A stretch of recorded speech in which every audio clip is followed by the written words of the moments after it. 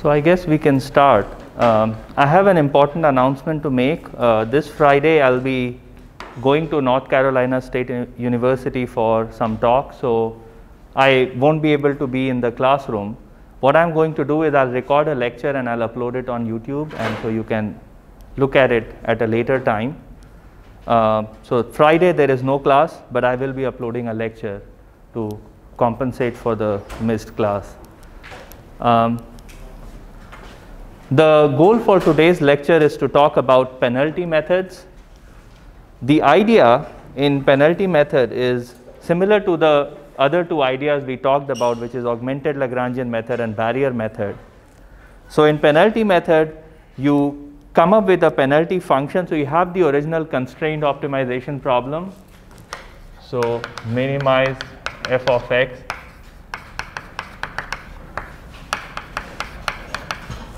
You have this optimization problem.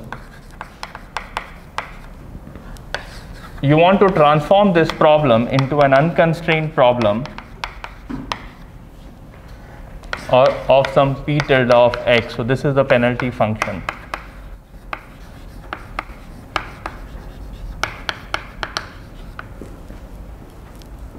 So we tried to do that in the augmented Lagrangian method, and we also tried to do that in the case of barrier method, and we are trying to do something very similar in today's class as well. So I want to convert the original constrained optimization problem into an unconstrained optimization problem with penalty for violating the constraint or some complicated forms of penalty, so that if I compute a stationary point here, it should probably correspond to the minimum of this particular optimization problem. That's our goal.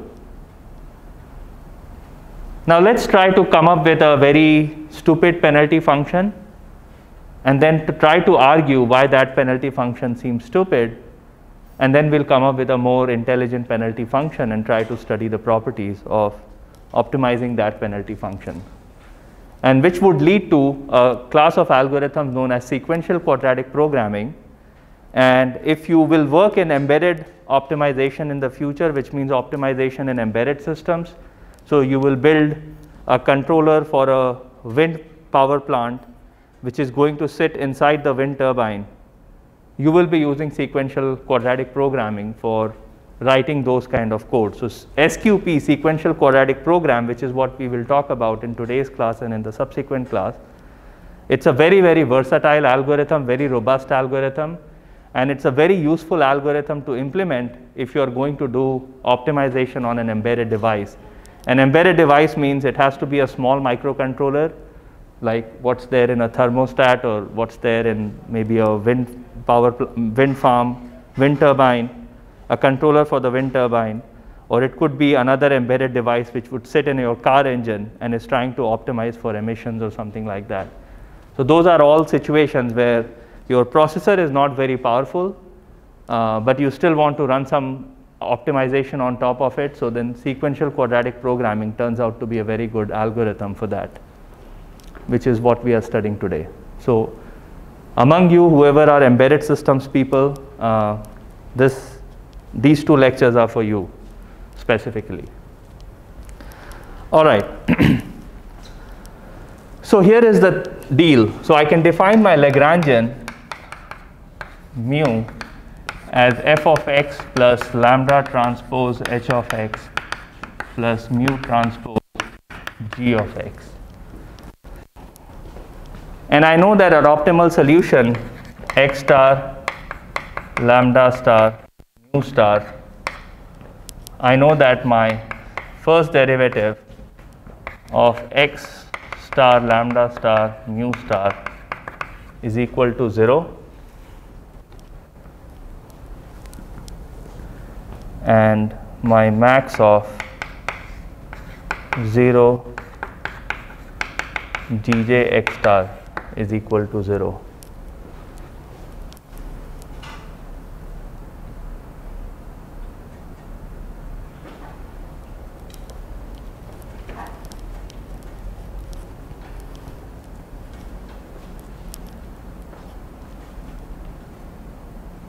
Of course, h of x star is also equal to 0.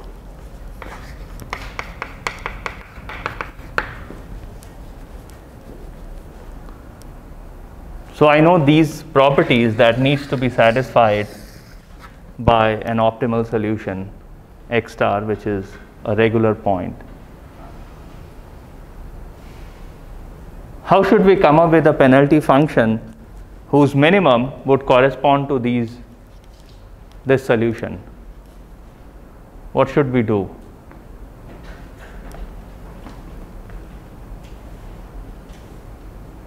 So I have how many equations I have? I have n plus m plus n plus m plus r equations, and I have n plus m plus r number of unknowns. So I have the same number of equations and the same number of unknowns. So I have like a sequence of equations. I need to find a point which satisfies all three equations simultaneously. What would you do if you wanted to do that? It's like finding roots of a polynomial, right? It's very similar problem. So how would you try to come up with an objective function whose unconstrained minimum may correspond to this solution? Any thoughts?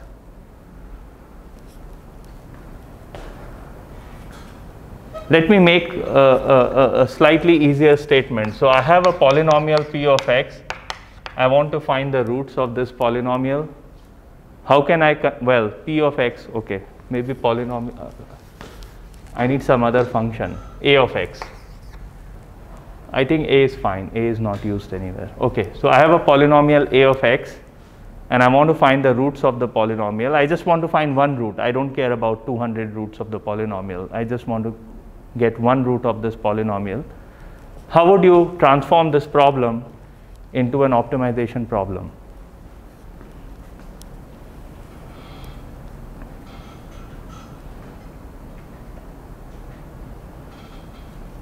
How about the following?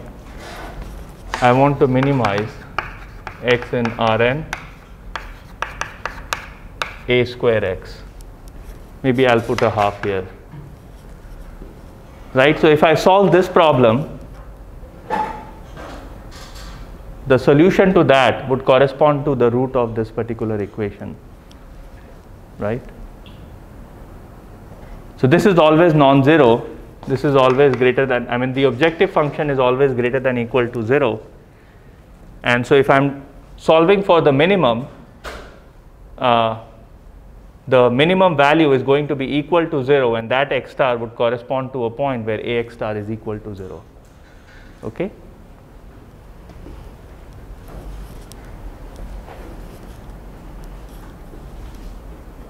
Okay.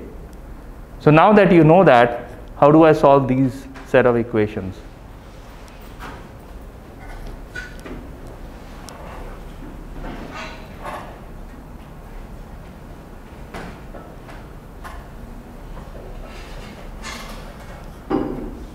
Any thoughts? So I have to find the roots of this sequence of, may not be polynomials, but some functions. So here is what I will do. I will minimize x in Rn, lambda in Rm, mu in Rr, mu greater than equal to 0, gradient of xl square plus norm of h square plus summation max of 0 gi of x square I equals 1 to r gj.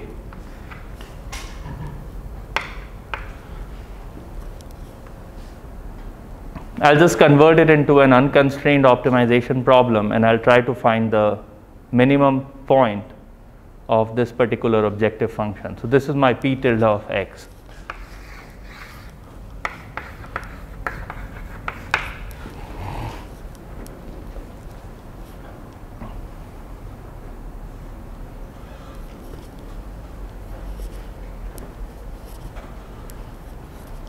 What is the problem with this approach?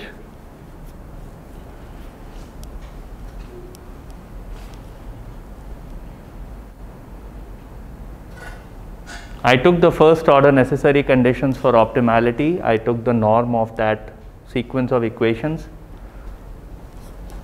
and I'm trying to minimize over all the parameters that affects the objective function. Actually, I shouldn't write p tilde of x because it also depends on lambda and mu.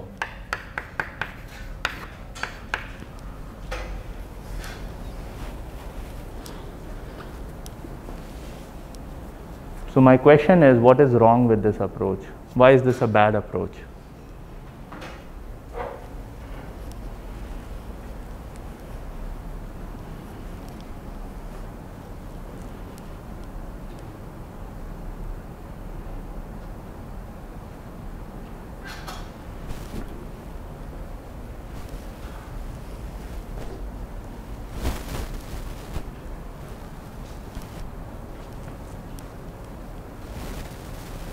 Anyone has any thoughts on that? We're interested in engineering problem. Right. So probably this will return lambda and mu.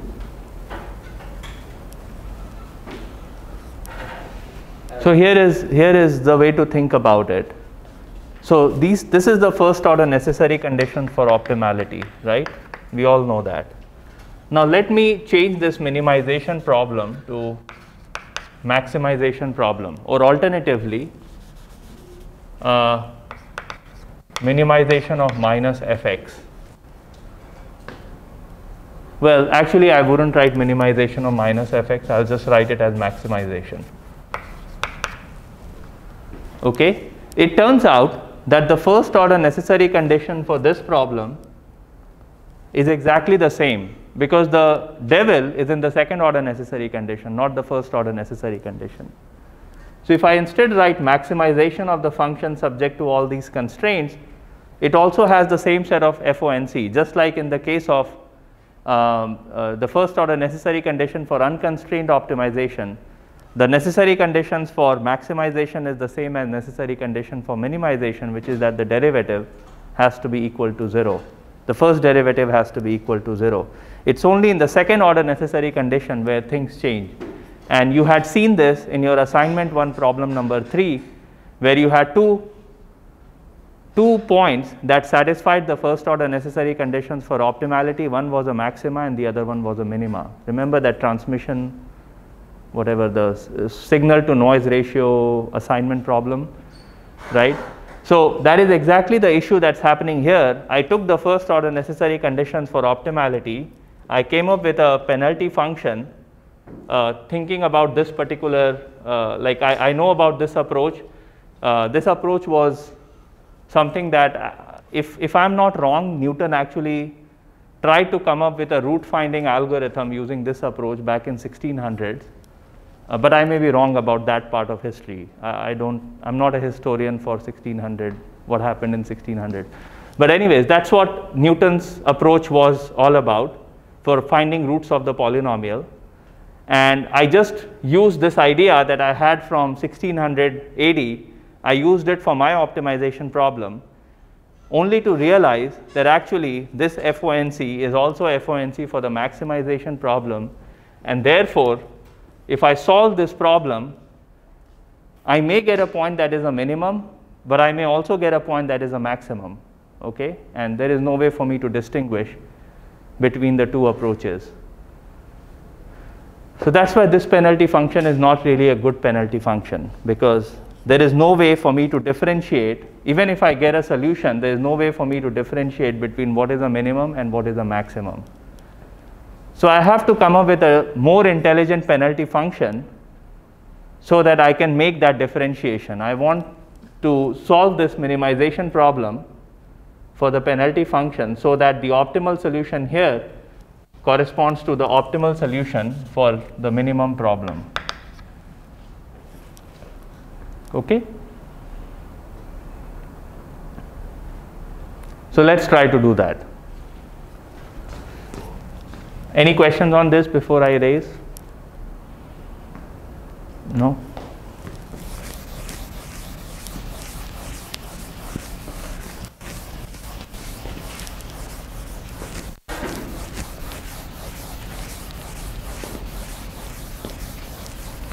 So I'm going to make a couple of changes to the optimization formulation.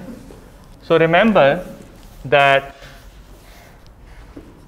I have this minimization for hx equal to 0 and gx less than equal to 0. I can write it as I want to minimize the function fx such that hx is less than equal to 0 minus hx is less than equal to 0 and gx is less than equal to 0, right? I can always write my optimization problem in this fashion.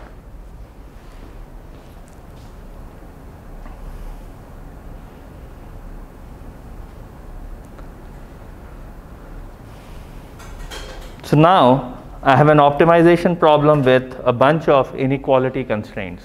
Okay, I don't have any equality constraints anymore. I have only inequality constraints in my new optimization formulation.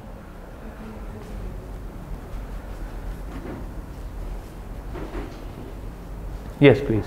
Like hx is less than 0 and then minus hx, both of them less than 0. Right, so that means that h of x is equal to 0. Right, so I've just split this particular equality constraints into two inequality constraints. Okay.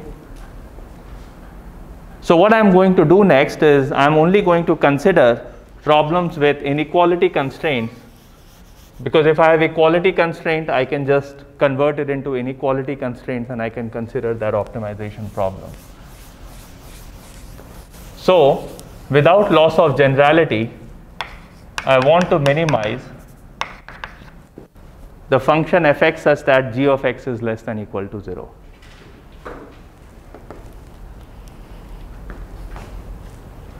Okay.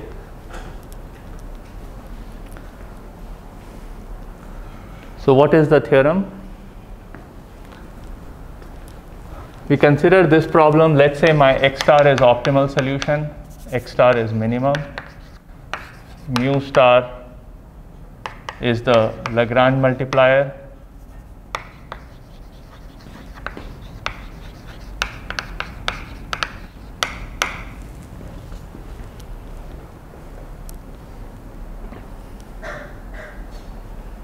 and I'm going to assume that second order sufficient condition holds.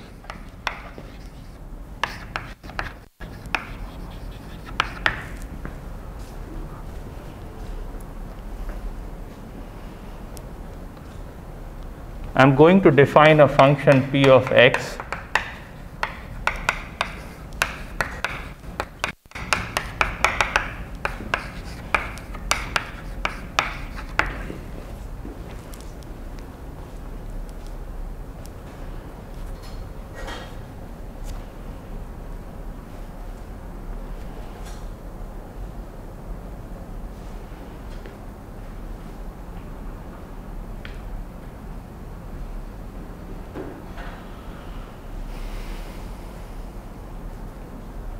Okay.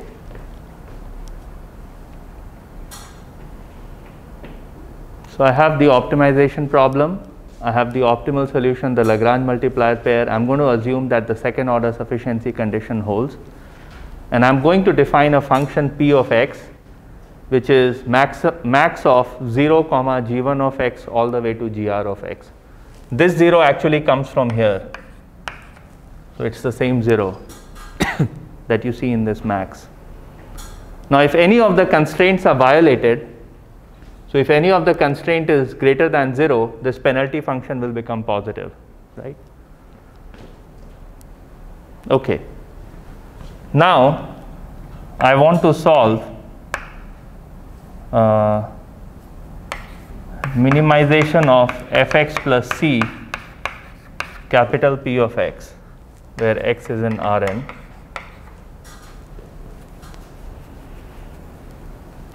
And let me call this as x star, which is my optimal solution here, and let me call this y star, which is, oh, this should be argmin, and the same thing here, argmin. So I'm looking at the optimal solution to this optimization problem.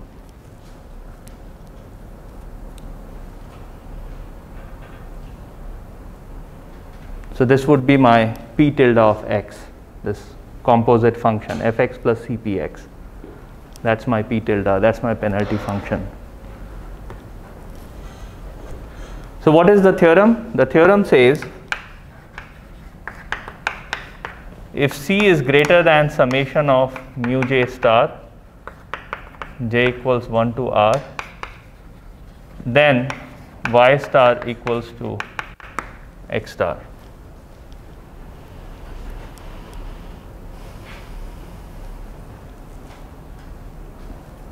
If I pick sufficiently large value of c, then the optimal solution to the penalty, the optimization problem corresponding to the penalty function is the same as the optimal solution to the original optimization problem I wanted to solve.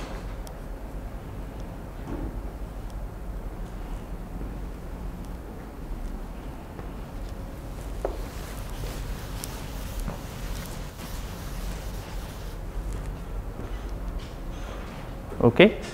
So contrast that result, this result, which says that there is an equivalence between the set of optimal solutions to the two optimization problems, with respect to this one where there was no such equivalence, where the maximum solution, maximizing solution also satisfied, was also a solution to this particular optimization problem, and therefore it was meaningless. Using this penalty function was kind of meaningless because minimum as well as maximum would satisfy the same set of conditions. On the other hand, here we have made some stringent assumptions. The stringent assumption is the second order sufficient condition holds for this optimization problem. That's a stringent assumption. Then by picking c sufficiently large, I can guarantee that y star is equal to x star.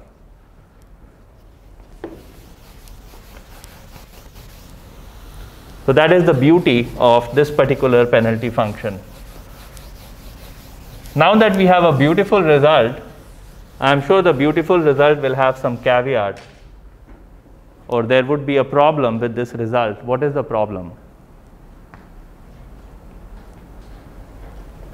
So I have a constrained optimization problem. I transformed it into an unconstrained optimization problem, but there is a cost that I'm paying. What's that cost?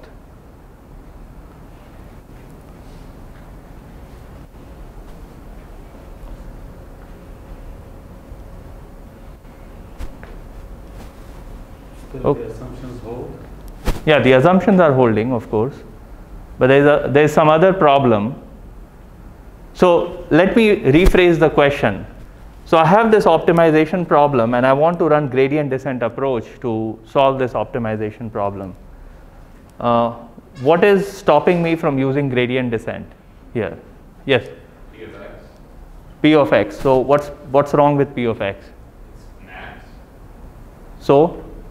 Is it not differentiable? Not differentiable. So because you are taking max of differentiable function, the max operator, so even though each of these functions individually are completely differentiable, by putting a max operator on top, you have converted these differentiable functions into a non-differentiable function. Okay, and that becomes a problem. So what do we do?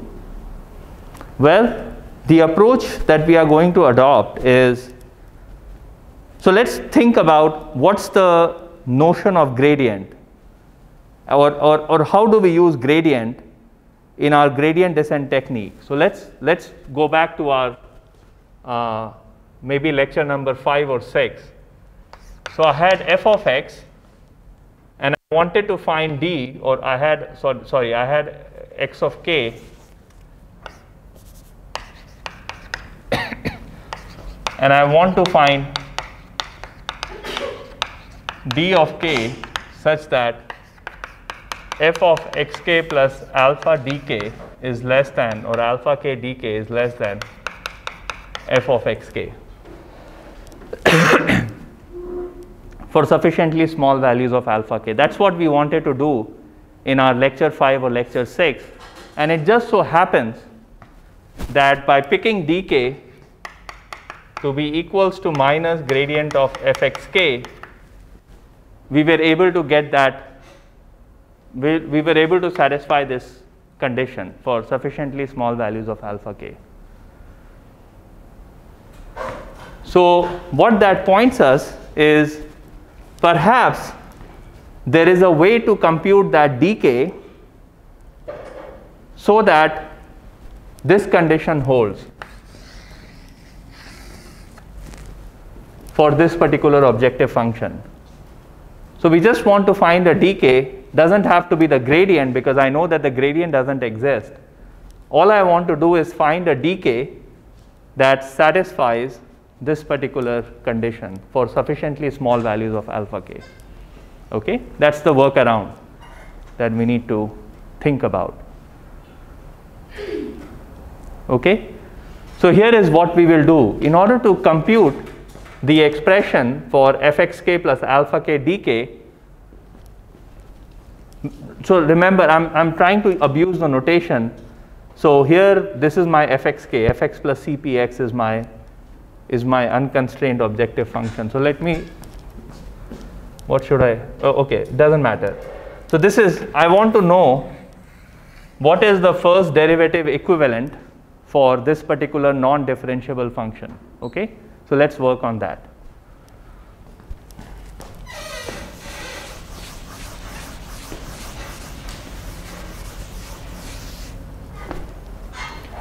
Okay, so I have f of x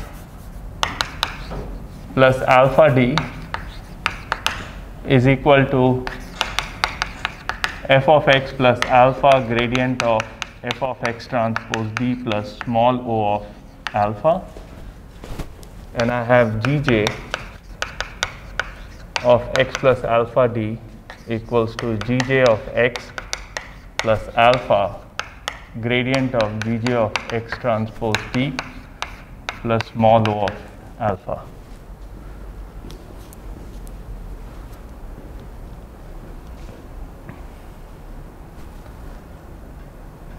And if alpha is very small, then small o of alpha is very, very small.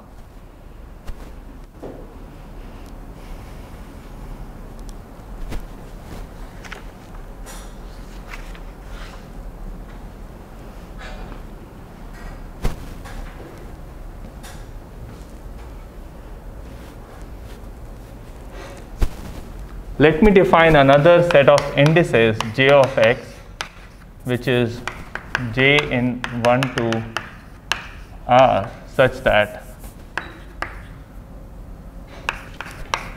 p of x equals to gj of x. So those are the set of indices that where the penalty function is equal to the inequality constraint function.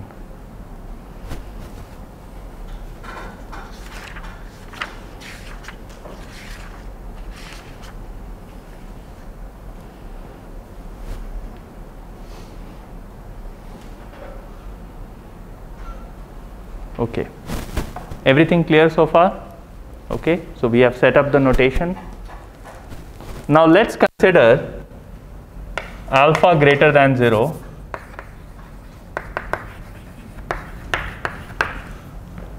and d in Rn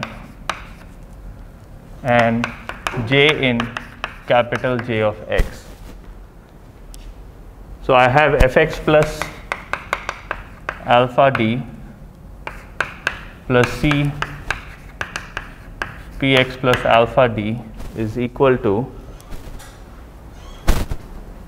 oh, I shouldn't write px, I should just write gj of x.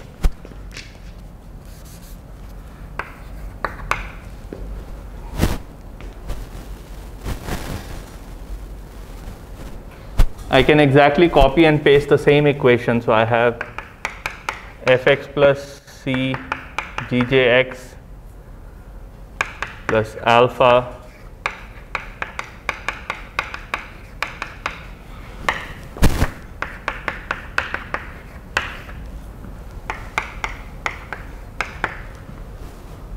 that's what I get.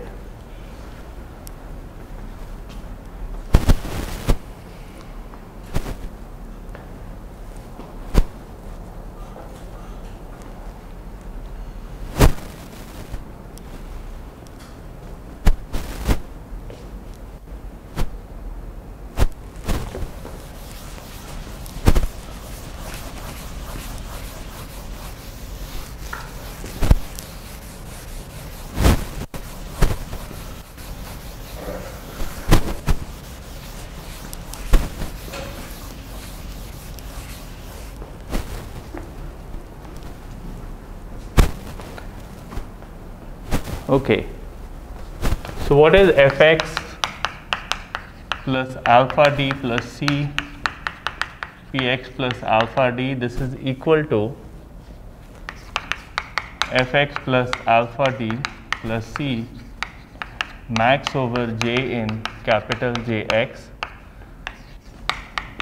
gj of x plus alpha gj of x plus alpha d. Okay, so I'm removing all the indices that are not tight at that moment, and I'm only keeping the indices that are tight at the moment. Tight means the penalty function is equal to gj of x.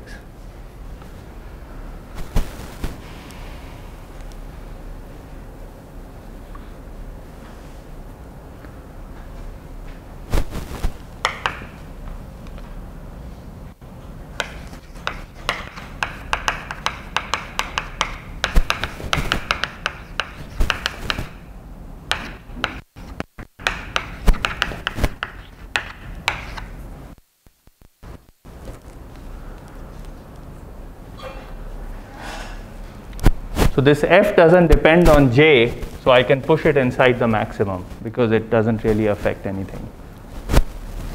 It's not a function of j.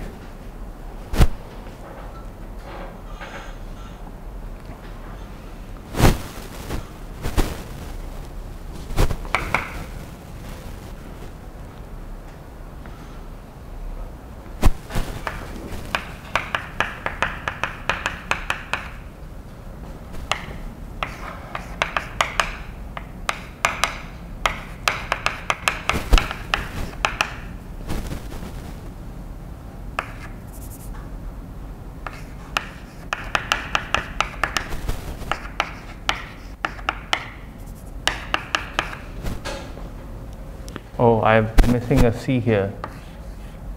Please make that correction.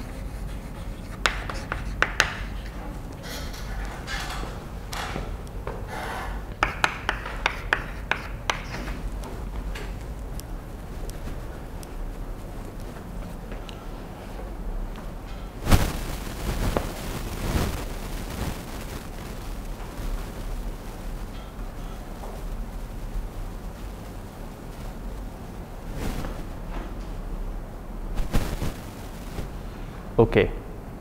Yes, please. Should it be greater than G transpose B?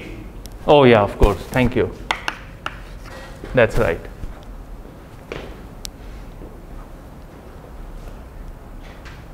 Okay, looks correct. Should there be an alpha here? Oh, there should be an alpha here, and there should be an alpha here. Okay. Yeah.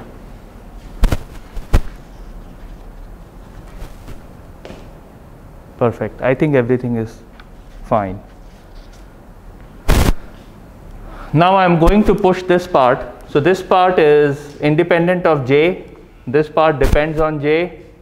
And this part is very, very small, negligibly small. So I'm going to ignore this part and push it outside the maximization. This part is independent of j, so I'm going to push it out of the maximization.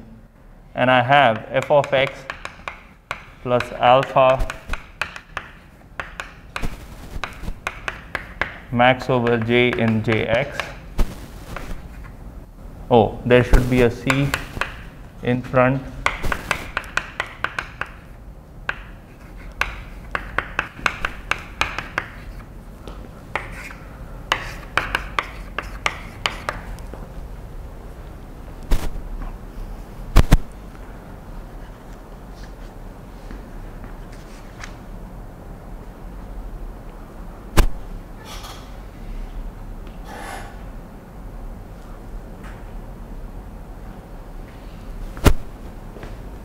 Okay.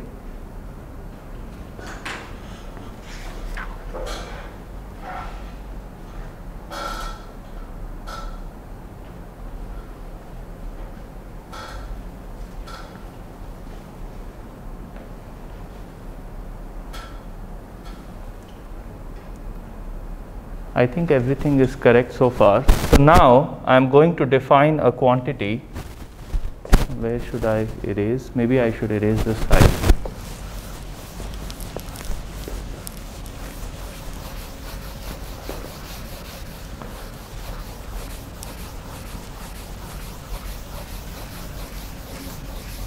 So I'm still trying to figure out what the first derivative equivalent here is going to be. I'm going to define the theta c of xd as max of fx transpose d plus c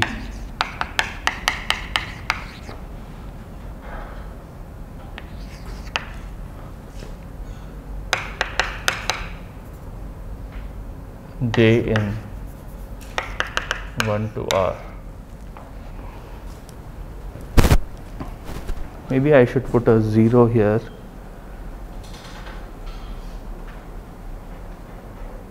Yeah. I'll put a 0 here and I'm going to define g0 of x identically 0. So g0 of x is 0 and g1 to gr is of course the usual g1 to gr that we have in the optimization problem.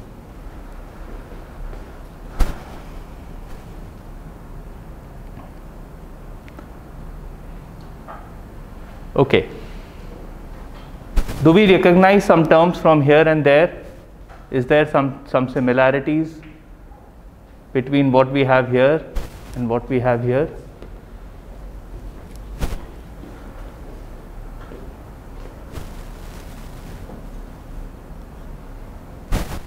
So I have the gradient of fx transpose d term here. I have the gradient of gjx transpose d here within the maximization. Okay, so what I'm going to do is I'm going to collect the terms together because alpha is very small. After some arguments, I can write it as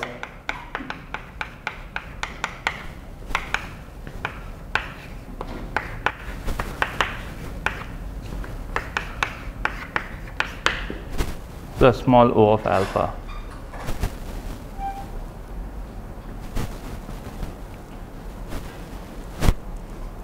So all of this can be done primarily because the small o of alpha is very small, like it's negligibly small. So then we can rearrange the terms, and the arguments are not that straightforward, but it can be argued from this expression you can come to this particular expression where theta c is defined here.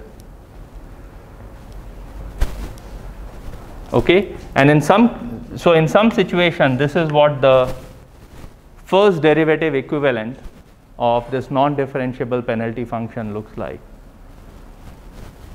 This is the first derivative equivalent of the penalty function.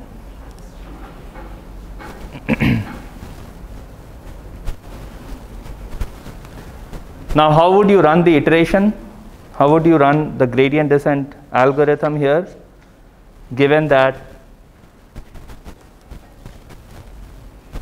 this is what the first derivative looks like? Well, it's not the first derivative only, it's first derivative transpose d. So this transpose d makes it a scalar quantity. This is actually a scalar quantity.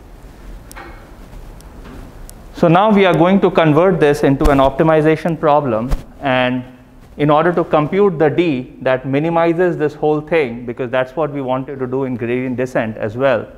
We wanted to minimize, we wanted to find a d that minimizes the first order Taylor series, not the first order Taylor series, but the first term of the first order Taylor series.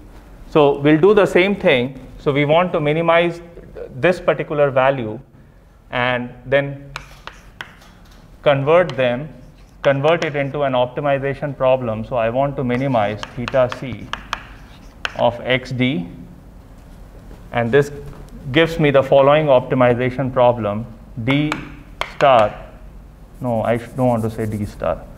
So I want to solve the following problem. I want to minimize gradient of fx transpose d plus half d transpose hd such that Gj of x plus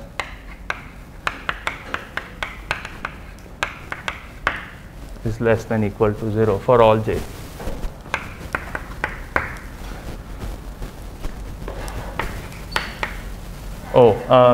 Actually there should be not less than equal to 0, less than equal to c, because I have the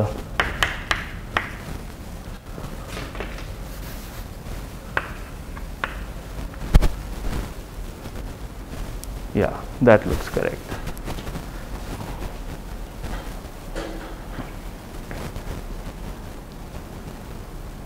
And here D is in Rn and C is in R.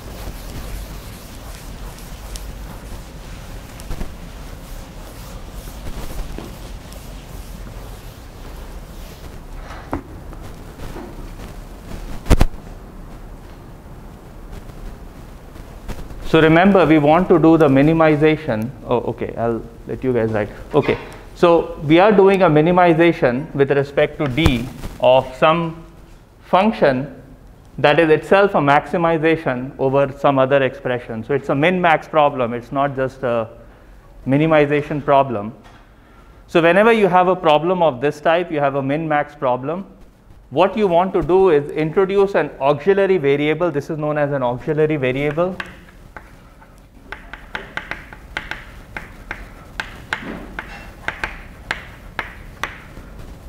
And you can convert it into a constrained minimization problem. So this was an unconstrained minimization problem with a min-max objective function. What I have done is I have converted it into a constrained optimization problem, but with an auxiliary variable.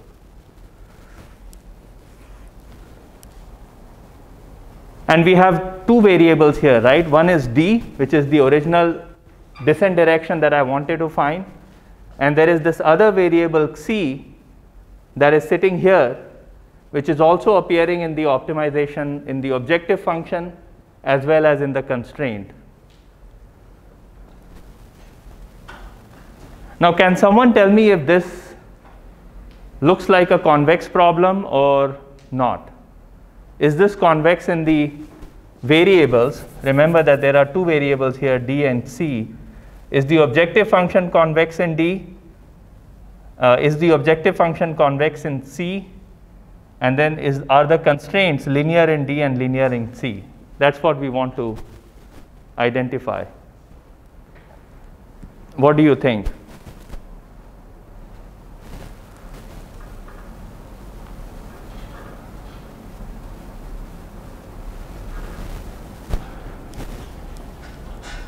So let's look at it. Oh, I of course haven't mentioned that there is an h here and the h has to be positive definite.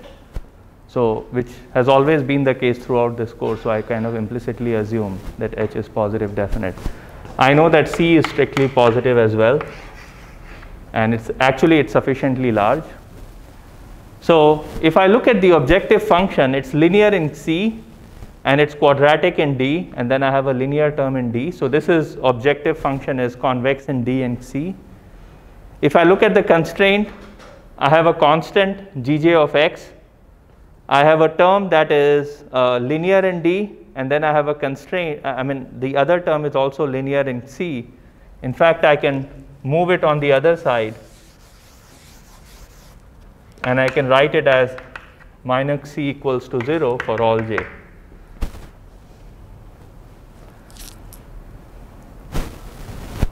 So I have a convex objective function with linear constraints. Can I solve this optimization problem?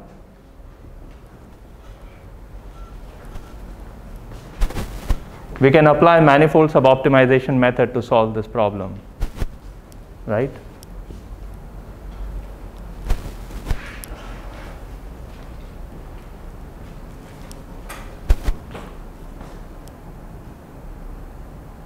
Okay. So what we have done so far is we had the original constraint optimization problem. We converted it into a penalty function, fx plus cpx. And we found that if I could solve the unconstrained minimum of fx plus cpx, I can find the solution to the original problem. Now the issue was this penalty function fx plus cpx. This was a non-differentiable function, so I needed to come up with some approach for figuring out what the descent direction is going to be. And then I kind of realized that the first order term in the Taylor series looks something like this, theta c of x comma d. And I want to minimize, I want to find the d that minimizes this first order variation, first order term in the Taylor series expansion. Now this minimization problem is actually not just a minimization problem. We are doing minimum over d, maximization over a bunch of functions, which is linear in d. So that creates a problem, because I don't know, so far we haven't learned how to solve a min-max problem. It turns out after thinking for a bit of time that actually this min-max problem is equivalent to solving this minimization problem, where I'm minimizing over not just d but also an auxiliary variable c that satisfies with this objective function and with this constraint set. Turns out that the objective function is quadratic in d and linear in c. So it's a convex function in the objective, and it's also a linear function in the constraint. And we know how to solve this problem because we have studied conditional gradient method, gradient projection method, manifold suboptimization method, and barrier method for solving problems of this type.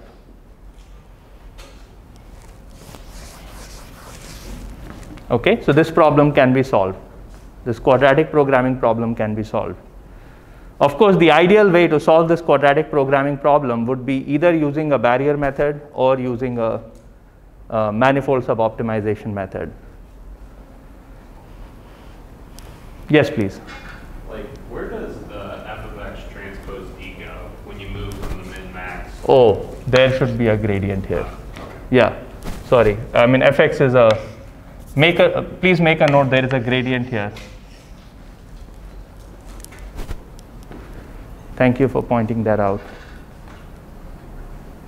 Okay, any other question? C is always a scalar, like one value. It's just one value. C is always a scalar. Always one variable, one auxiliary value. Right, right. So remember, for j equals to 0, remember for j equals to 0, g0 of x is identically 0. So what does that mean? g0 of x plus gradient of g0 of x transpose d minus c is less than equal to 0. Now this is equal to 0. This is equal to 0. So what that means is your c is actually greater than equal to 0. Because for j equals to 0, this constraint is equivalent to saying that c is greater than equal to 0. So even though c is a scalar, it's actually a non-negative scalar, not just a, it cannot take a negative value because of the constraints.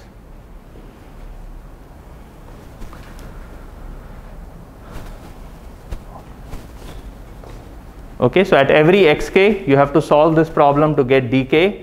And this approach is known as sequential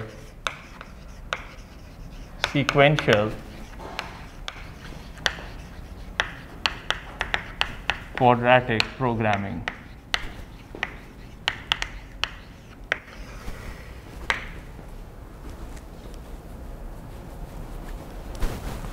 So you start with x0, then compute d0 using qp at x0. Let me call this as qp at x. And then you have x1 equals to x0 plus alpha d0. And then you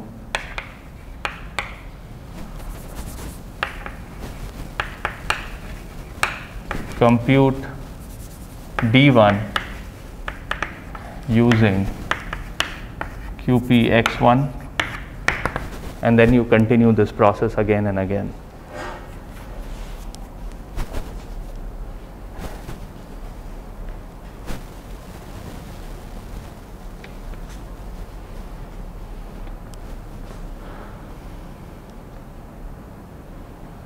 Okay.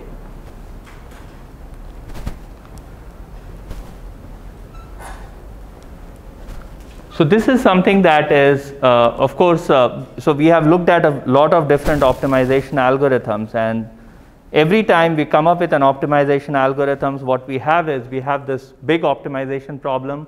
We convert it into a simpler optimization problem. We can solve it by very simple algorithms, and then use the output of the simple optimization algorithms to update the output of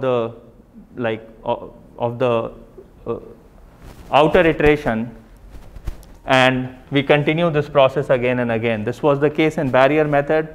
This was the case in augmented Lagrangian method, and this is also the case here in the sequential quadratic programming method.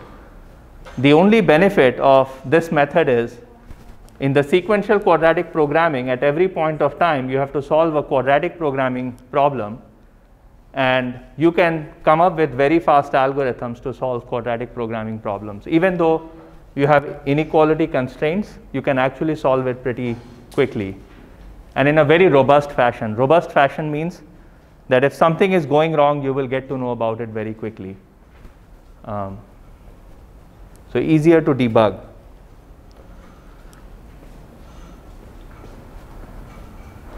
What I'm going to do in the next class is we'll talk a little bit more about the sequential quadratic programming, which is how do you